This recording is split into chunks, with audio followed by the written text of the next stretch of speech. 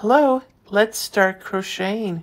This is Scooby. And as you can see with the previous row, that this row up here pulled these stitches more straight. However, if you do a little trick to make them not lean over to the left if you're right-handed, or to lean over to your stitches to the right if you're left-handed, as you can see, these stitches are more straight. And the way that you do that is when you're creating your stitch. In this stitch, it was a double treble stitch. You kind of pull on to the yarn, and you pull on it when you're making this stitch in the opposite direction. So if you're right-handed and your stitches lean to the left, you're going to pull your stitches a little bit harder towards the right, and that's going to make your stitches straighter. So in this example, I'm making a shawl,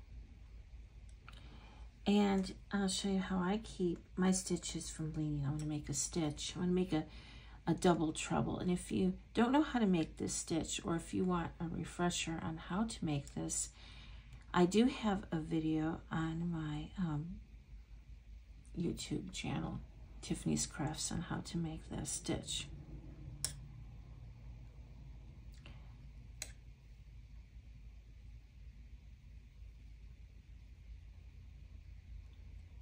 So when I get to this point where I'm making the stitch, I want my stitches to not lean to the left because I'm right-handed.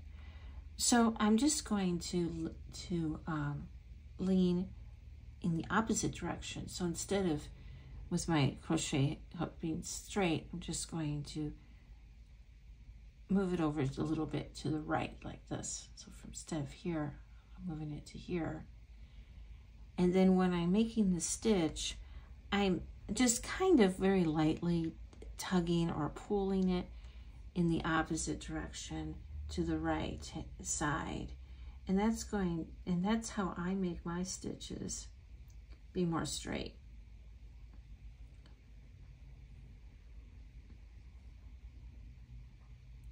So now you have a more straight stitch.